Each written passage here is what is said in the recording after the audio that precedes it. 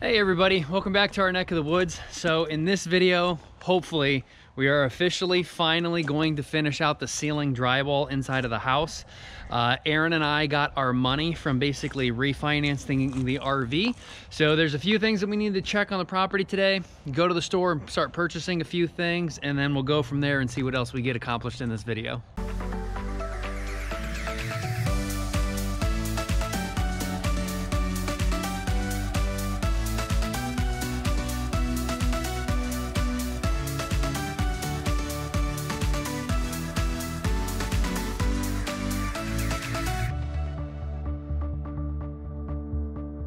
All right, so first things first, we had another problem with the RV, shocking.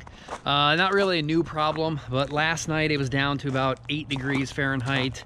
Tonight it's supposed to be like 7, tomorrow it's supposed to be like 5, and we had our water pipes freeze, or at least the hot water pipe, which to me didn't make any sense. So when our pipes freeze, it seems like everything underneath of the RV, as it goes from the kind of bathroom area underneath, and then it goes up to the kitchen, that's where it always freezes.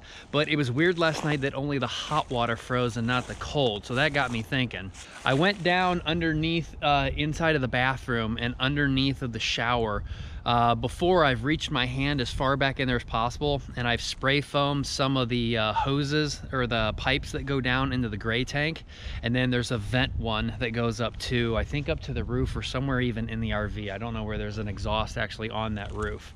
But what I noticed was around a corner that you can barely see, there's a spot where a bunch of wires are coming up from underneath of the RV, and there's absolutely no spray foam there at all. But I can't see it underneath of the RV because that's where the gray tank is for the shower.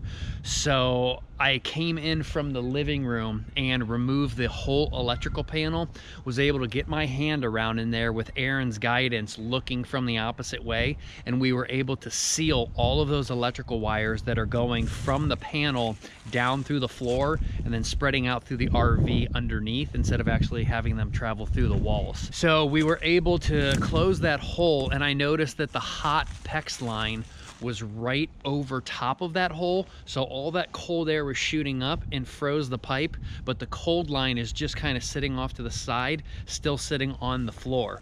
So last night after I spray foamed it, a few hours later, we were able to actually get hot water back even though it was completely freezing outside. So that tells me that that was another fix on the RV that is hopefully permanent, that we don't have to worry about anymore. Number two that we need to check on real quick is our water discharge, to make sure that it's still all looking good, which it seems to be. We definitely have a pipe down there that is not frozen. There may be a little bit of frozen water sitting in here. No, there's not. It is, I don't know, 20 degrees out maybe right now, but that little bit of water sitting on that lip right there is still completely unfrozen, so that is a good thing. And the reason why that probably is, I asked the well drillers, is there any way they can figure out that they would know based on their softener how much sodium that would actually be in our system? And the company Water Right actually sent them a brochure that he then sent to me. And based on our initial hardness, it looks like we have about 900 milligrams of sodium per gallon of water. Now, that's not terrible. I mean, a can of soup is gonna have 900 milligrams, so and a can of soup's obviously only, you know, a little can, as opposed to 900 milligrams being in an entire gallon. So that's not that bad, but that is still 900 milligrams more sodium in your daily diet. So maybe that is something that we have to discuss and think about, to where if we are cooking and getting bottles of water, that we can actually go ahead and purchase a reverse osmosis system so that we're just not putting that much more sodium in our diet.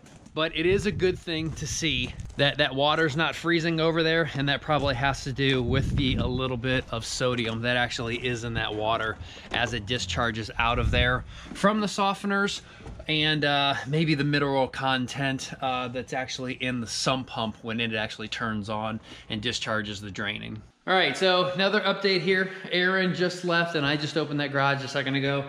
It looks like the radiant heat is on. We're at 54 degrees right now, and we're trying, it is set to 55. So I'm not sure how long this has been running for, but just a quick test I wanted to look at. I did lower the boiler from 140 back down to 120.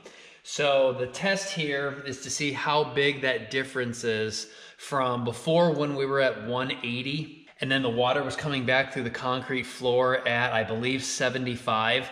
So there was a 60-degree difference there. It'll be interesting to see today what lowering the thermostat actually does, because right now it looks like we're at about 115 coming in. So that's the same as it was last time. The boiler was set at 140. The water out here was 135. So if we're at 120 right now, it makes sense that we're at 115. So this gauge again is either 5 degrees off, or we're losing 5 degrees for the 20-foot run that we have, going down along this upper pipe, going down through the basement on the floor, and then going up into the boiler. And it looks like our temperature coming back in is actually a little bit above 75. So that is interesting. There is no point in putting 140-degree temperature into the concrete when it's coming back at 75. It must just be losing its heat as it goes out through the floor. But there's no sense in turning the boiler all the way up to 140 if the water's only coming back at 75. It's still coming back at 75, but the boiler being set down to 120 means that we're gonna burn less propane and use less BTUs, because you're not having to get up an initial heat so high. But that is weird. Let me know what you guys think about that. That's funny that you can lower the boiler that much in temperature, but it's still coming back at the same temperature, and we're still maintaining a very comfortable 55 degrees here in the garage. All right, last update. I did tease you about this in the last video, that we got one of our doors installed. So first off, we got 33.2 degrees in the house. So I think the insulation is working in the floor joist. We just have to get that knocked out tonight, but that is one of the doors that we have installed. It's not 100%. I ran out of shims, and I'm gonna need some more screws to do some more, but we've got it 100% flush. It looks beautiful. If I haven't mentioned this before, these doors are a Naughty Adler type of wood along with their door frames. This one just so happens to be only 32 inches wide, which is the standard. But as you can see, that is an 8-foot tall door. So it kind of matches the pretty increased crazy height that we have in the house. This over here is just a doorway. It's not a door, but everything is 8 foot. And then I think over here, we actually have a 36-inch door, because we have stuff obviously that we need to bring into the house. So 36 matches this 36, but that is only a 6-foot, 8-foot door, as opposed to all the interiors that are actually a true 8-foot. All right, so let's head down in the basement and let's see if the insulation feels like it's actually working. Because even though it may be set at, I think, 43 degrees or 45, I can't remember, on the thermostat, it'll be interesting to see how much more comfortable it feels. Because even though before it was crazy warm, that it's holding in all of that heat, when we put the insulation in, I think it's gonna feel like a more comfortable 45 degrees, if that makes sense.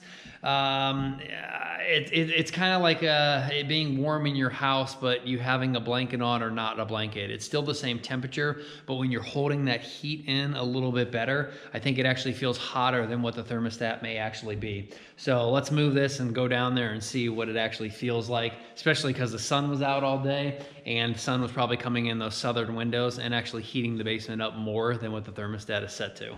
All right, so down here in the basement, the other thing I wanted to check on is just to make sure none of the insulation has fallen down. There was a few spots where you could tell, actually I'm looking right now, there's a few spots I can tell it's actually fallen down a little bit than where it initially was. I knew that was gonna happen just because of how I was pressing it up in there, but we are probably gonna have to buy at least 1 or 2 of those packs of guide wires. In the future, if a panel were to or a bat were to completely fall down and hit the drywall, probably not the end of the world, because it's still gonna be touched or pushed up in there, that it's gonna be stopping some of that sound transmission and keeping the heat in. But we're not gonna have drywall up in here for probably years to come. So we definitely don't want it falling down onto the ground. But again, in the future, if it did ever fall down and hit the drywall, at least it's still held up in there, and we actually aren't losing it altogether. So here's a spot right here in this particular joist. You can see it's definitely a lot lower than if I push this back up in there, where probably I initially had it. So yeah, we're probably gonna have to get a few guide wires just for a little bit of safety on any spots that we see fall down. But I was planning on that. I was just hoping not having to 100% do it. But yeah, we're gonna have to get some just for safety's sake. All right, so 45 degrees down here in the basement. The heater is not actually running. Looks like only the garage is, since that's what we were feeling, and that's what we knew was going on when we were stepping out in the garage, so that is great. So tonight, we're gonna go to the store, pick up some of those 1x3s. We're gonna go to a few different ones. Hopefully we've got them. We can finish out all of the cross bracing out through here and down this side. And then tonight, hopefully we can 100% finish up insulating the basement. And maybe they'll have the guide wires in stock also, and we can purchase some of those. So that's the game plan, at least for today. Finish up the basement. Let's keep it warm down here. And then hopefully we'll be able to pick up the drywall lift, and we'll go ahead and hopefully finish out the ceiling on the upstairs floor.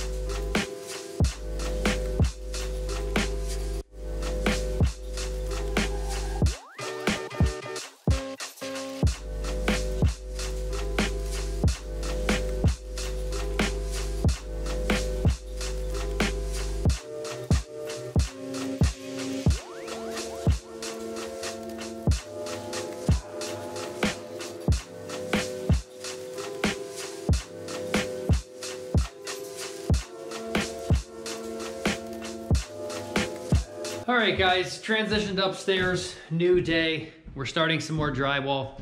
Just busted out a few panels. We got the lift. We're gonna transition out of the office here, and got a few outside panels on here real quick, just to start closing things in a little bit so we can get more of an idea of what it's gonna look like. Just knocked out the rest of that back wall up in there. Got that ceiling fully on, and now we can move the lift out here and actually continue up this ceiling over here. So game plan tonight, hopefully we just get at least one whole side covered. I gotta get the compressor out of the basement, start nailing up the furring strips, and then we can go ahead and push the drywall up there.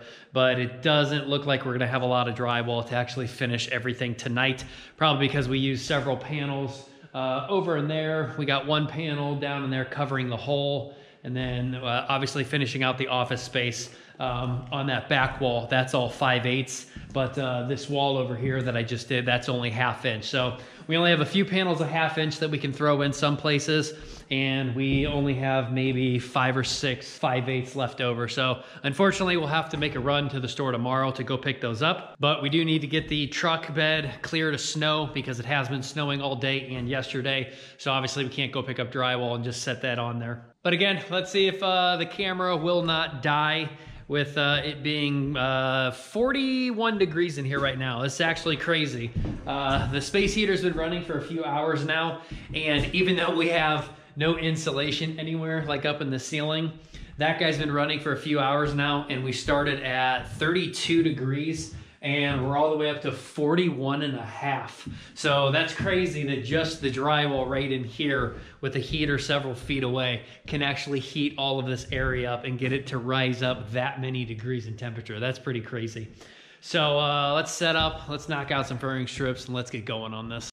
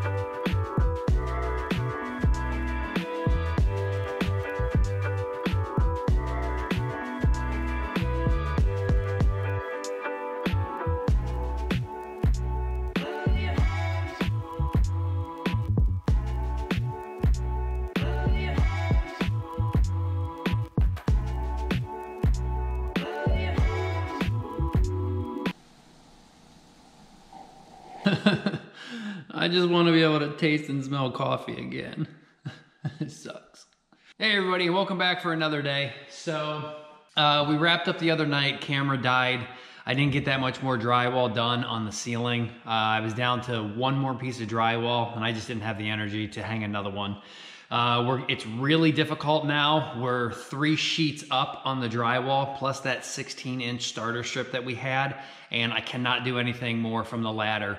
Even though that ladder is probably a good, I don't know, 10 feet or more, and with me standing on the top runners at 6 feet plus, you know, another 2 feet up, I can't really reach any more up on there. So I've got this scaffolding over here that I'm borrowing from a neighbor for like the past 6 months.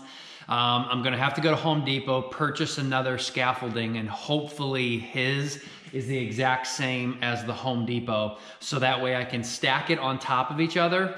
I'm also gonna have to pay for the outriggers, so when I'm up that high, it doesn't fall over, but I'm pretty sure 2 of those together, being at 6 foot plus another 6 foot, being at 12 foot plus me standing, well, the peak of the ceiling in there is only about 16 foot. So I should be able to stand at 12 foot plus another 6 foot and be able to work right at the peak there and not have to worry about anything. But again, that lift only goes up 15 foot. So the last piece hopefully is not more than like 2 foot wide, and I'll be able to set that up there by myself and get it drilled in. I did ask my dad to come down. He said maybe he can make it this weekend. So on that last bit of peak, if I need someone else up on the scaffolding with me to hold the ends, however wide that piece is, hopefully by this weekend we'll be able to 100% knock out the rest of the drywall on the ceiling inside of the house. But we're also out of kerosene, so it's pretty cold down in the house right now. So tonight we're gonna transition down into the basement. We're gonna finish off that last 15 joists that we have with the cross bracing, and I went ahead and got my order of these pieces here from Home Depot. They're 24 inches long. They're the metal guide wires that I was talking about. This particular company says that there's 500 of them inside of this order, and I think they were maybe like 40 bucks or something. I just hope there is a real 500, because I saw some complaints online where some of the boxes had opened up and people only received like 200 wires. So they are made of steel. This box absolutely weighs a ton. These are the 24 inchers. So we are gonna have to cut them down and jam them up in between the joists, so they basically go like that and hold the insulation up. But hopefully they're easy to cut being steel, and I have something that can actually snip these, because the only other option with these were the 15.5 inch wide ones. And again, if you try to stuff a 15.5 inch wire and you're using traditional lumber, you'd be good because you're only 14.5 inches wide. But since we're 15.5 inches wide, because we have I-joists with that real thin 1/2 inch OSB webbing, I wasn't gonna try and get a 15.5 inch guide wire to stuff in a 15.5 inch hole. I mean, the guide wire would probably just fall right out and not hold it up. So we're gonna have to snip several inches off each one of these. Hopefully I've got something just quick and easy that I can just snip as I go and start shoving up in there. But by the end of tonight, hopefully all of the cross bracing will be done. All the guide wires will be in where I need them to be. But unfortunately, I am going to run out of insulation, which completely sucks. Those 20 bags weren't enough. All right, so back down in the basement, feels comfortable. 44 degrees, thermostat was set at 43 degrees, so we're not actually on right now, so that is awesome. But unfortunately, the garage is on. The garage has me worried. When I work down here in the basement, I can hear the boiler kicking on, and it's not very loud at all. Like, as you can hear, I mean, there's almost no sound at all for this thing to be running. But I can hear that slight little hum turning on, and it seems to be turning on all the time. So the garage has me worried. The garage feels super comfortable, and it's only set to 55 degrees, but right now the thermostat's set at 53. So it's trying to raise up that 2 degrees. I'm wondering how long that system runs for, because again, if you remember, we lowered the boiler to 120, and right now we're actually coming back at 85. So that's 5 degrees hotter than it ever has been. But why is the garage turning on so much and taking so long to heat up? That's got me worried. You know, I spent all that time and money on the zip R paneling to get that thermal break. We've got 2x8 walls with sprayed in insulation. We've got some pretty good insulation up in the attic. We do have obviously the attic access hatch that could use a little bit more insulation, and maybe put an interior ceiling or door in it, so when you pull the hatch down, there's another like foam panel that you have to like push up and out of the way. Because the other day I did notice that there was a spot on the garage roof where the snow was kind of melted, so that looks like it was right above the attic access hatch, where we only have like an R maybe 3 foam panel that's attached to the bottom of that hatch door. So obviously an R3 is going to let all the garage heat up and into the attic, and then I think it actually may be melting the snow on the roof, which of course you're going to get ice damming as that snow melts and then tries to back up under my shingles. So good reason why we put ice and water shield over the entire roof and not just the first 2 layers at the eaves, which is code. So if we do get ice damming and backing up, we've got that ice and water shield keeping the roof 100% waterproof. But we are going to have to seal that access hatch up better so we're not melting snow up there. But that is one thing that I did notice the other day. But besides that, there's nothing else we can really do. I mean, the garage doors are only an R13 value, so we can have some heat loss through there. And then because we have been getting some snow, I have noticed on the outside of the garage door, on the concrete, the snow gets melted about 6 inches out. So there must be some crazy battle going on where the garage floor concrete is hot.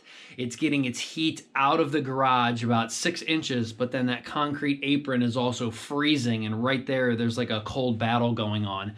But it seems like the garage heat is winning since it's outside of the garage versus the cold that's trying to come into the garage. But that just sucks that the garage is still running non-stop. But the pump is still on a high speed. The temperature's been lowered to 120. I don't know. Will the boiler run less if we turn this back up to 140 degrees maybe, and get the garage up to heating faster? Because it just doesn't make sense which way we're gonna win. Is burning more propane at 140 degrees getting the garage up to temperature faster, or lowering it is using less BTUs, but if it's running longer, you end up burning more propane in the long run? So I don't know. We're still playing with it, but the garage actually has me worried, and that sucks. But on the flip side, it is like 10 degrees outside, and we're gonna get into the single digits. So that is technically the absolute coldest time that we've ever seen. So if it's only doing that a few days out of the whole entire year, then I guess it's not that much propane that we're losing. All right, so now to just cut 1,000,000 guide wires, 500 of these. I do have an old set of kind of dikes in a way. They do have a ability to cut these steel pins, and it doesn't look like it's really hurting the clippers at all. I don't see any dents. So that cuts very easy. So 500 of these to cut up, and then we'll get them all installed.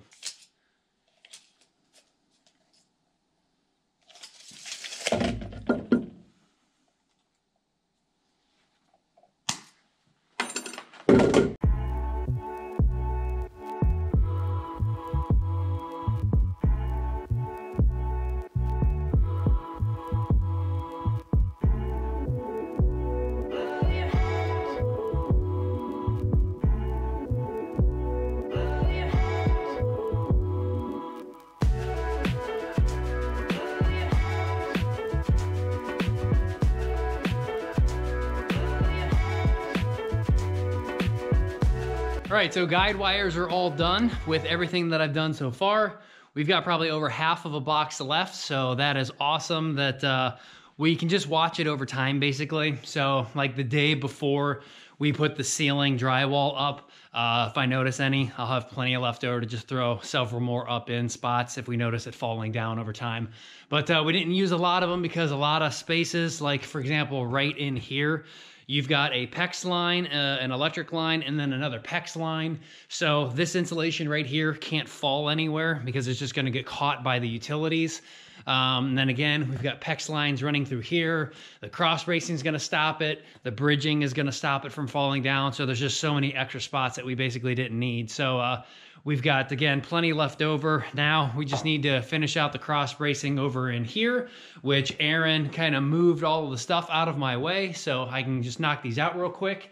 And then we've only got 2, maybe 3 bags of insulation left.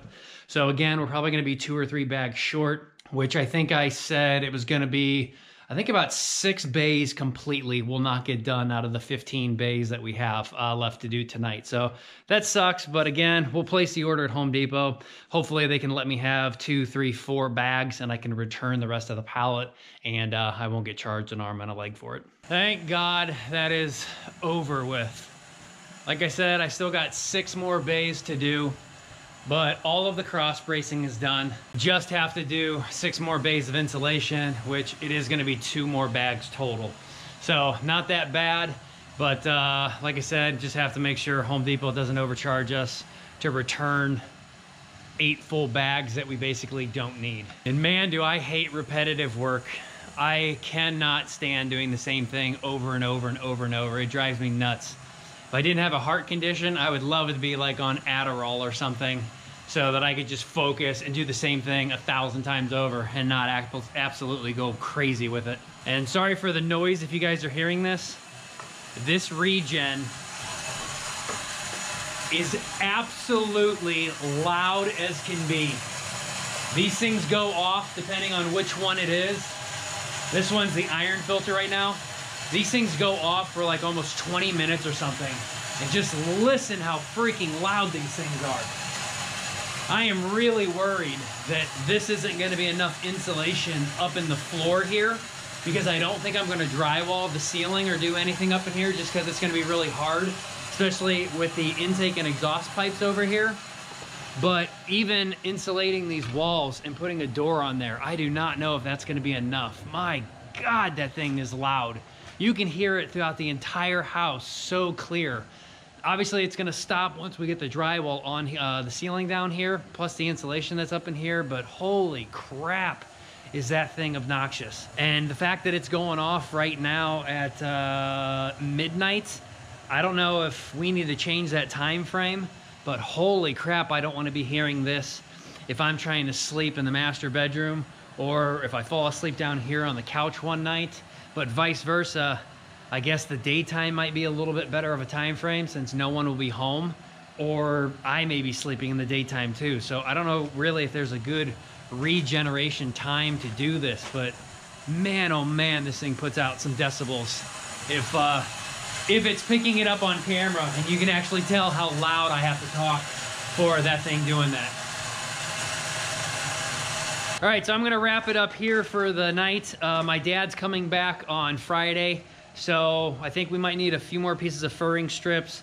We'll go ahead and get the scaffolding, and then hopefully we'll be able to knock out together on Friday, and maybe Saturday if he can come, the rest of the ceiling with his help, and the gable ends on the inside with drywall, and then it'll be 100% done. So hang tight, and I'll see you guys back in a few days. Hey everybody, welcome back. Happy Friday. So my dad did show up today. We unfortunately didn't get a whole lot done. We spent a lot of time at Home Depot by the time he got here. And then he left a little early, obviously before the sun goes down. Just easier to get home when it's not pitch black outside. But as you can see, we got a little bit done on this side, only 1 strip. And we got several more pieces on over there, plus the furring strips. So I don't know if I'm gonna finish up the drywall in this video. It is very hard by yourself because you really need 2 people, 1 person cranking the lift until you get almost right there on the ceiling, and then someone up on top guiding it to where, you know, especially if you're like going like this, where you've already got a sheet up, so you're trying to get the drywall flush over here and flush around on the bottom. And it's just hard that you crank it up too high. The drywall gets pinched in between the ceiling, and it's just easier when someone's kind of up there guiding it, and then someone can do the last little bit of crank as it slides into place. So it's just really hard on your own, and it's driving me nuts up and down 20 times on a ladder. But we got our lift, and thank God it fits my neighbor's lift. So it wasn't like a different width or length, so fit right over top. It actually works 100% perfectly. The peak of the roof is actually about up to here on my neck, so I'm actually too tall for it. So that is freaking awesome. We also got 48 more sheets of 5/8 drywall. And the reason why we got 48 sheets was because I am going to put the 5/8 everywhere on ICF. It is so freaking easy with 5/8 to just screw it right to the blocks. There's no blowouts because you're not compressing. That foam is easy for the 1/2 inch that it needs compressed until you kind of get to the furring strips. Although it's not supposed to compress, but the drywall blows in and it's not an ultralight drywall. So super stout, way better drywall. So we're gonna rip that sheet down right there and we'll put the 1/2 inch on the rest of the interior wood walls because it doesn't seem to blow out as easy. And then we're just gonna do 5/8 on all of the ICF. But good thing I got a 2500 now because 48 sheets of 5/8 drywall, that's about 3,500 pounds of weight. A little bit over what my truck is actually supposed to carry, but it's not too far of a drive. So we're only 300 pounds over and the truck did fine. I was nowhere near the bump stop. So freaking awesome that I can have a 2500 to carry that much load actually in the bed of the truck. But what I'm gonna finish out tonight here and probably the rest of this video is we're gonna go up here in the attic.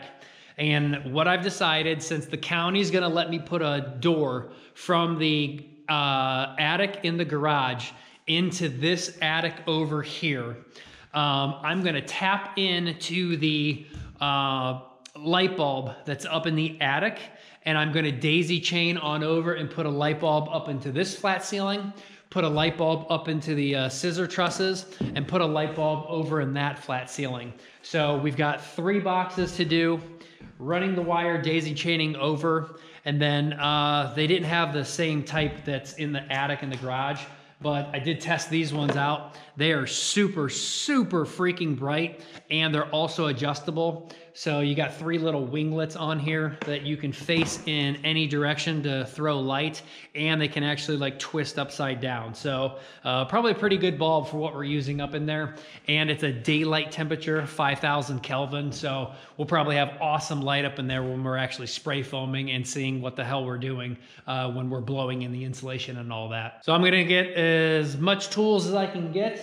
Hopefully we have enough 14-2 wire left over, but we're gonna tap into that light bulb, do 3 daisy chains on over, and then when you go up into the attic from the garage, you'll just turn on that one switch. It will completely light up the attic over there, and it's gonna turn all these on at once also. So if you're going up in the attic, you have to hit that light switch. I'm not gonna put a second light switch up in here that will turn these lights on differently, because it's just easier from the garage, hit that switch, you're up in the attic, everything is already on and on for you, so you're good to go. Okay, all connections are made. This light bulb obviously is working. So we're just running up over through here, made a hole up through this side, and then we'll spray foam that just to keep fumes and stuff out. And again, when we put in our door up here, we'll cut it in between like 2 trusses, like right here and right here. That way we can just walk right on through this door here and get into that attic space. And again, the county did allow that, because as long as we leave the 1/2 inch OSB or put some drywall up there, then that door can shut and latch. So that way the attic in here above the garage is separate from the attic in the house. So it'll work, but we'll seal that little hole up there. And again, I think I talked about this in this video. I think with this little lip right here, we might be able to cut out some like pink foam, glue a couple pieces together. That way we can set it on top of here, put a 2x4 over here, and then that way the foam can just sit down in here and touch this wood over here, the back wood over there, and just sit on those 2 little ledges. And then that way we can put like an R30 or something up in there, and that'll keep that ladder access hatch a little bit more comfortable so that we're not losing heat in the garage. So fingers crossed these things are working, and holy crap, yes they are. These are sweet. Look how bright these things are. So 1 over there, 1 in the middle, 1 all the way over there. I've got them angled, so I gave them a little bit of a tilt, so that way they're not shining straight down. They're kind of each one of them at an angle. So that way we get plenty of light kind of scattered everywhere throughout there. But that 100% will work. Once all the sealing is on Everything is insulated. You could come up here at any point in time from now until the rest of time, and you can see every little spot. So that is awesome. I can see every single corner, no problem. We can get the spray foam guys up here. They won't have a problem with what they're doing and seeing to hit everything. And when I do the blown-in insulation, that is more than enough light to see everything. So that is awesome. But all right, guys, I am sorry. Gonna wrap it up here. I am exhausted, and we're out of furring strips again. So I've cashed out 2 stores now on all of their 1x3 furring strips. So I've only got 8 left. So really all I could do is a little bit up in there, and then I'd be done. But again, the scaffolding here is gonna work freaking awesome.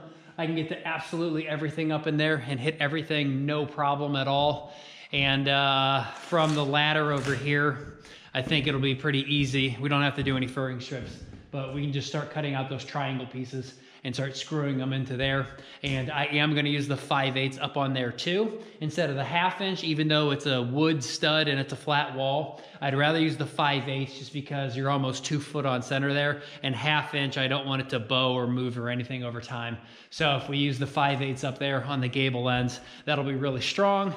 And then the spray foam guys can come over and just spray the crap out of everything on the flat ceilings, up on those gable end walls, and we may have them spray those walls pretty thick. The gable ends may be like 4 inches. So that way we're getting good insulation, as that's kind of like an interior or an exterior wall.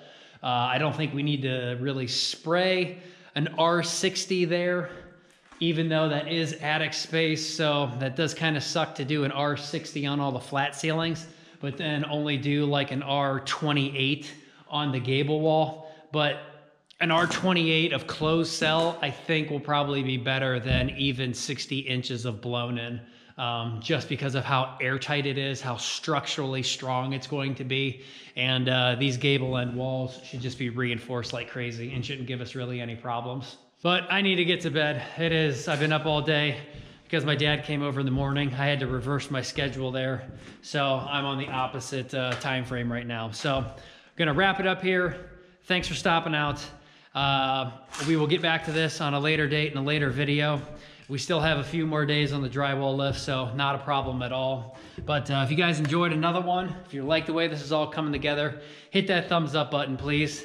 Subscribe if you're not already. And you guys are more than welcome to hit us up and personal message us on Instagram, NeckofTheWoods 2020. And again, Aaron will do some special pictures in there, so you guys are a little bit ahead of the game on Instagram than you are on YouTube. But until next time, we will see you guys later. Take care.